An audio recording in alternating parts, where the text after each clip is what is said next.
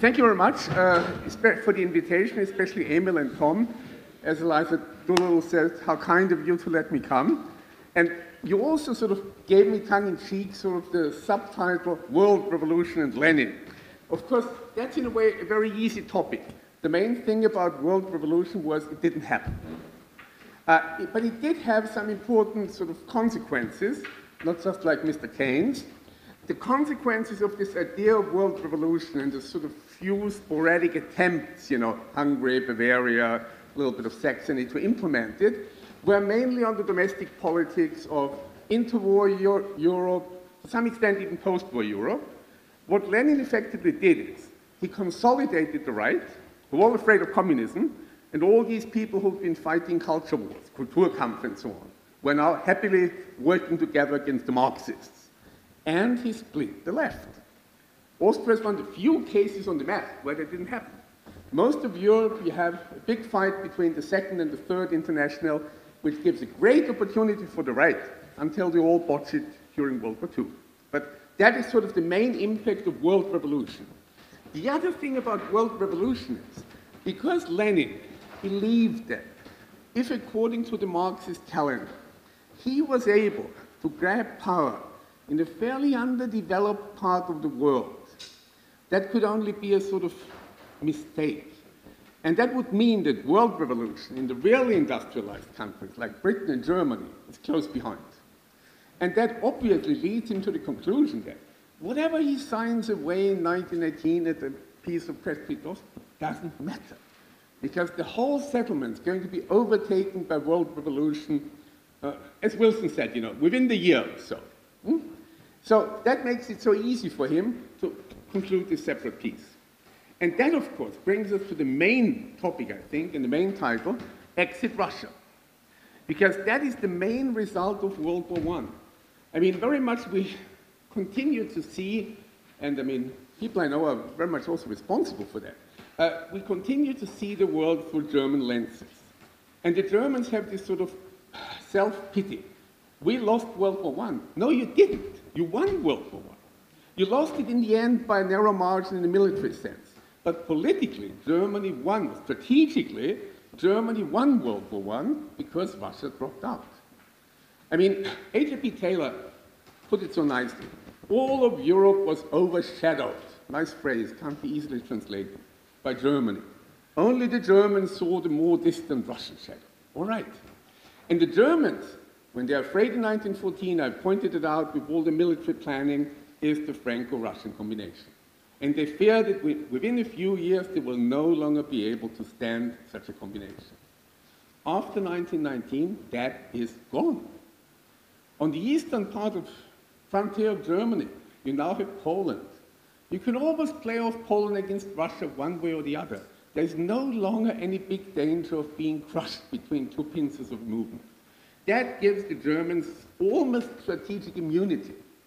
And of course, Hitler then claims it's his own genius that sort of did that situation. No, it's an immediate outcome of World War I. And Harry Kramach, who is sort of one of the founding fathers of my sort of adopted home state now, Czech Republic, he was very clear in his mind when, and I picked it up from an English text because obviously he didn't say it in English, when he was telling the French, you're kidding yourself if you think you won the war unless you have restored the Tsar.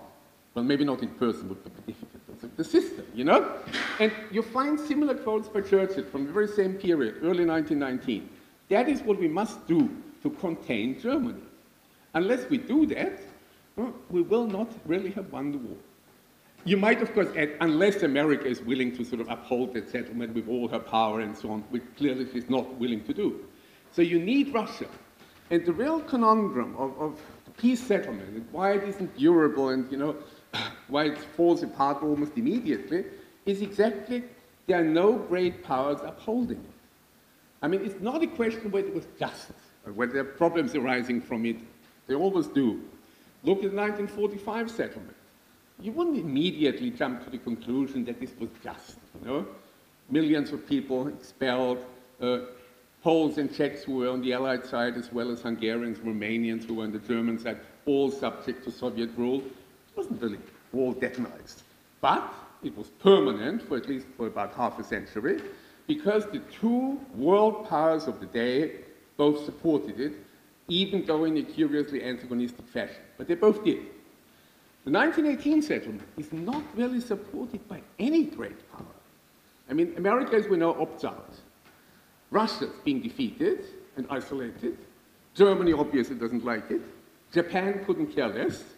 And Britain is sort of, half-committed, semi-isolationist. I mean, Lloyd George has this sort of bouts of fervor like Greece.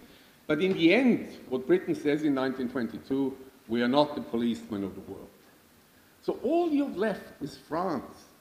And as Balfour said in one of his pronouncements, no matter what part of the Rhineland the French grab, they remain a third-class power. They haven't realized it yet, but that's the way it is. So no one's really sort of supporting that settlement. So easy to see why it falls apart.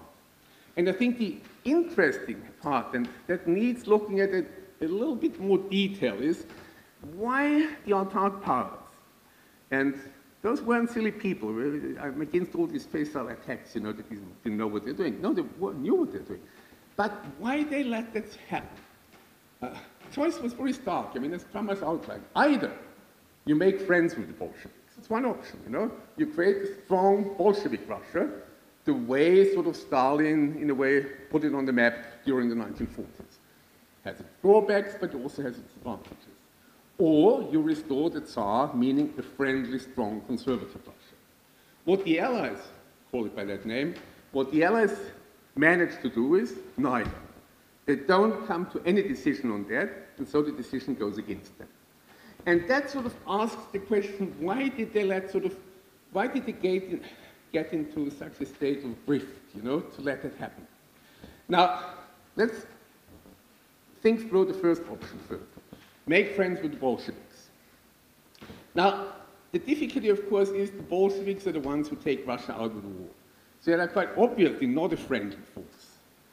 In the beginning, quite clearly, and the SEAL train and all those stories about how Lenin gets to St. Petersburg make it obvious they are seen as German agents, which to some extent they were. They are just, another damn Bosch. That's it. That's what they all say. Now, Lenin then does conclude the peace of Brest-Litovsk, and of course, that again means he's an enemy. But of course, once Lenin steps out of the war with this thought at the back of his mind, there'll be world revolution coming soon, he's still sort of neutral. He's not yet an enemy of the Allies. There'll still be some sort of negotiating going on. And you have a sort of window of last opportunity for friendship with the Bolsheviks, if you want, between March and May of 1918, when they still ponder the question whether it might not be possible. And what I want to emphasize, this is far less of an ideological question than is often thought. I mean, people like, in their memoirs and speeches, like to sort of talk about their Werte and their values. We all know that. But if you look at what actually prompted their actions, you tend to come to different conclusions. You do have people like Churchill or Kaiser Wilhelm who are very anti-communist. You have people like Wilson and Lloyd George, where some people say as left liberals they had a sort of sneaking sympathy with revolutionaries. They thought the upper classes got what they deserved, and maybe. But basically their decisions are based on context. And what is interesting in this period between early summer of 1918, it's not so much the long-term consideration, that, in the long term we need a counterweight to Germany, whatever happens. Something that, for instance, Smuts thought about when he, maybe Austria-Hungary can play that part, those are. But it's short-term necessities that govern political decisions. I mean, you find the same in the part of the Central Powers, willing to sign away everything in the long term to get some short-term benefit. And that is, March to May of 1918 is when the Germans seem to be winning the war in military terms. I mean, as late as 11th of June 1918, you have Lloyd George and the British War Cabinet talking about, well, France is going to collapse, what are we going to do about it? And during that period, they just say, what we need is a second front, to coin sort of Stalin's term from 1943. We need a second front to, really keep the Germans occupied, draw troops off from the West, and who's going to provide such a second front? The Bolsheviks are certainly not going to do it, because the Bolsheviks are afraid of Germany. Lenin is interested in the survival of his system, and the only great power that can threaten him in the short term is Germany. That's what the Kaiser wants. And only the German foreign officer says, don't, no, he's quite useful for us, stop it. So, the only people who can do that are, well, not really the counter-revolutionaries in Russia, because there are too few of them.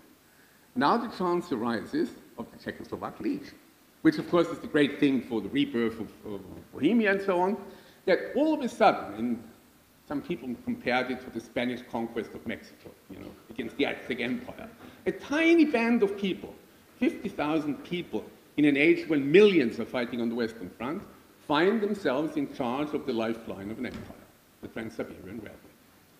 And before that, you had a few negotiations, French and British saying, that way we will sort of wheedle our way into the heart of the Soviet Empire. We'll promise supplies, but in order to deliver the supplies, we'll need the railway, and we'll send the Americans in because, they're innocuous and people trust them. And then all of a sudden, you have the Czechs along the railway. And there are two things now. One is the British say, to send the Czech Legion to the Western Front, the way Masaryk had planned it, via Vladivostok, is really sort of 80 days around the world, as Jules Verne thought. Jules Verne did not have to deal with a shortage in world shipping tonnage.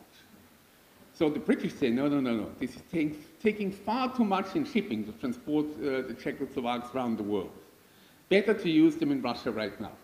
And just when the British are coming to that sort of conclusion, fighting starts, quite unrelated, in mid-May 1918, between the Czechoslovaks and the Bolsheviks in Chelyabinsk and some other place that people would have difficulty finding on the map. And that, of course, means that as of May, June of 1918, the Entente is now committed to having a second front by supporting the Czechs and whoever is supporting them. And the strange thing, of course, is they almost succeed. 12,000 Czechs west of the Ural Mountains almost toppled the Soviet regime in July and August 1918.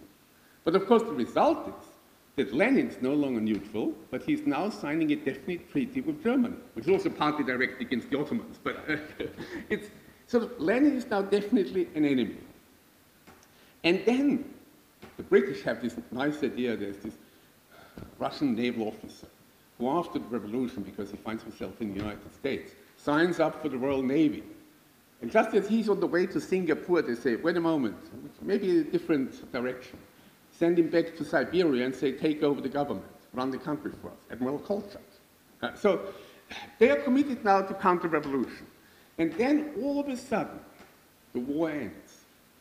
And now the question is, the short-term aim of having a second front in the East no longer applies. We no longer need one. But the long-term aim of establishing a friendly, maybe a strong Russia, that's still there on the map. And how can you do that? And that is the thing we talked about in the break, when the French generals, the most anti-German group in Europe you could find, implored their home government, please tell the Germans on the armistice terms, they should stay put in the Ukraine and the Baltic states so that we can take over directly from the Germans without the Bolsheviks intervening. That happens in the Baltic to some extent. It does not happen in the Ukraine. That is the big breathing space for the Bolshevik regime. From October, November of 1918 to the spring of 1919, they reconquer the Ukraine, they almost reconquer the Baltic, they really broaden the regime. That is probably the decisive moment. But even so, even at that point in time, and that was a perspective shared by the Germans and the Entente, people in the know throughout 1918, none of them really thought that, we talked about Austria being viable, that the Bolshevik regime is viable. They all thought this must be an aberration of history. Such an anarchical system cannot survive. And both the Germans in early 18 and the Allies in late 18 think, whatever happens, we need to be on the side of the victors. So we need to support the white generals, the white, whoever it is, because they are the ones who are going to run the Russia of the future. And the difficulty now in early 1919 is, give them a little bit of help, but who's supposed to be doing that? And that is maybe even the domestic aspect comes into play again, because obviously Britain, for whom universal conscription was a novelty in 1916 anyway, and they're abolishing it. But even the French say, you can't fight such a sort of interventionist colonial war with conscripts. That the home front will not stand for that. So who do you find to fight for you in Russia? Maybe Senegalese, I mean the colonial troops of the French, maybe the Romanians, but they're then diverted to Hungary. Then this nice idea by Churchill who says, you know, the one country in Europe that looks to the Russians as liberators are the Bulgarians. Turn it all around now. Send 3 Bulgarian divisions to the Ukraine. That'll be about enough. And they can liberate Russia sort of in return. And as an incentive, we'll give them half of the hinterland of Constantinople. Falls through. But just the idea that you need sort of people from everywhere.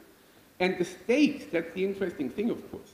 These French generals gathering in Yash at the end of 1918, they have a calculus where they say, 150,000 men, that's what we need. I mean, to conquer a world empire, that's not much, but still more than they've got. And the stakes are rising throughout the year. I mean, in 1918, the Red Army was tiny. By the end of 1919, it's a million army. So the sooner you act, the better. And they don't get their act together during the spring of 1919. And the French are a little bit more committed to intervention, but they don't get on with the white generals. They dislike Denikin, they have no contact with Kolchak. When Janai comes to Siberia, he treats them badly. The British love the white generals, but they don't have any troops for them. They have a little bit of money and, you know, guns, but no, we can't send any troops. Churchill's talking only in terms of volunteers. Who's going to volunteer to serve in Siberia? Not that many Brits, you know, it's not happening. But they're still thinking in those terms that, other things being equal, the white Russians are bound to win. And then you come to this sort of element of, you know, the high watermark of the white Russians, like Pickett's charge in the war between the states, General Yudenich at the front of St. Petersburg. And the nice sort of anecdote to go with it is, the French papers actually write Yudenich has taken Petersburg. And later on it's discovered that the stock exchange can. They put it in the papers for some sort of open market operation. He didn't succeed in taking Petersburg. At the same time, Denikin, who's conquered Kiev, is approaching Moscow from the south. And again, by mid-October, he's defeated. It's one of those lessons that Montgomery later on summed up as the cardinal rule number 1 in warfare. Don't march on Moscow. So by October of 1919, this whole wishful thinking, failed effort of toppling the Bolshevik regime has failed. That becomes very clear after October of 19, there's no chance any longer. And then they all sort of, you know, we don't need to go into that in detail. Each and every one of those white generals being sent off, murdered, whatever. Now, the fallback position of the French would have been, if that is so, if we can't have a strong Russia that's friendly to us, that's supportive of French aims against Germany, then we should have a barrière de l'Est.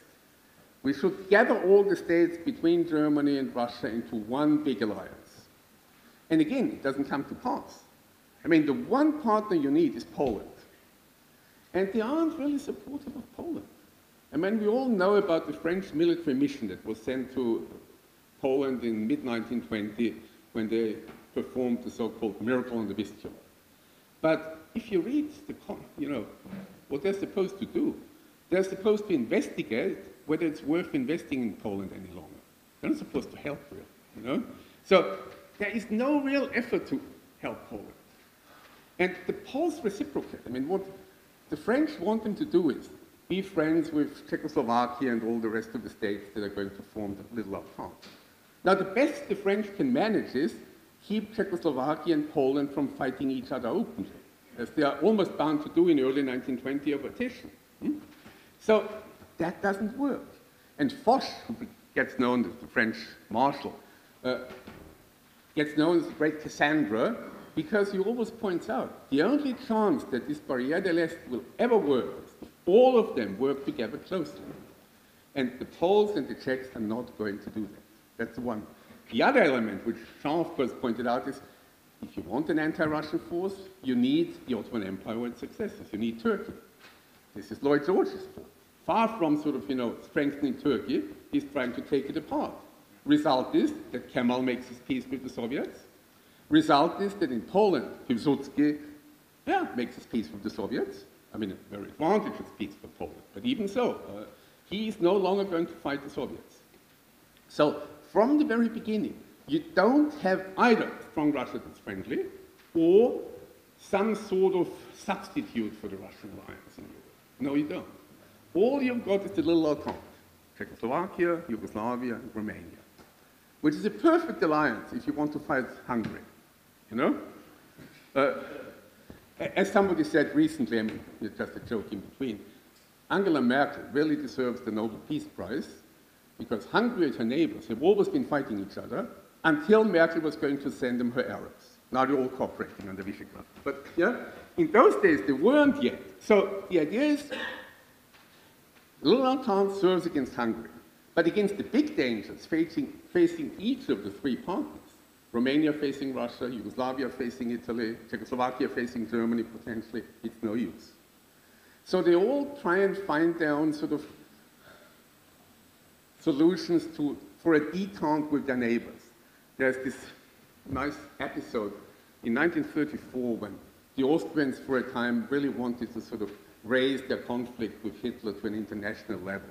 They sent the Austrian ambassador in Prague to Benes to say, would you support us if we brought the whole thing to the League of Nations?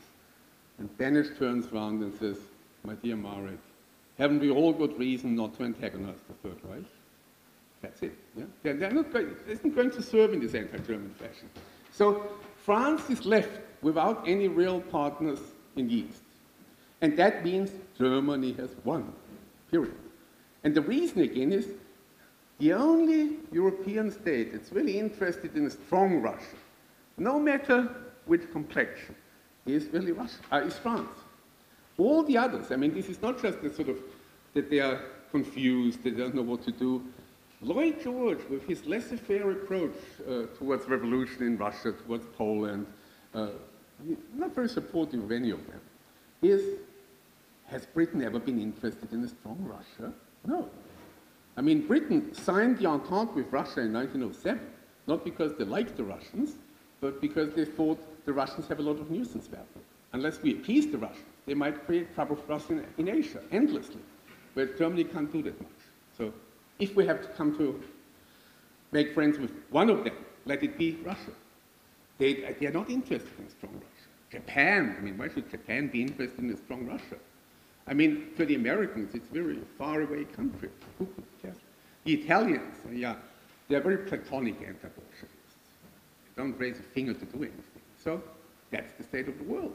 So the idea is, you get a Russia that in the beginning, though, is still weak. I mean, we tend to see sort of Soviet Russia as one of my Czech friends phrased it the other day, sort of Tyrannosaurus Rex of the late 20th century. That is the post-Stalin interpretation. During the interwar years, Soviet Russia counted as a weak Russia, and in international terms, I'm not talking about the Comintern and all sorts of communist, goings on. The Soviet Union, as an embodiment of Russia, is a fairly harmless creature during the 1920s, 30s. If you read all the appreciations of the British War Office and so on, they're far less worried about Soviet Russia than they were about Tsarist Russia. So for the British, it serves them well. For the Germans, it's a potential ally whenever they want one, from Rapallo to Moscow-Ribbentrop. The only people who are dished are the French. And the question is, do they realize it right away, or does it just dawn on them later on? Thank you.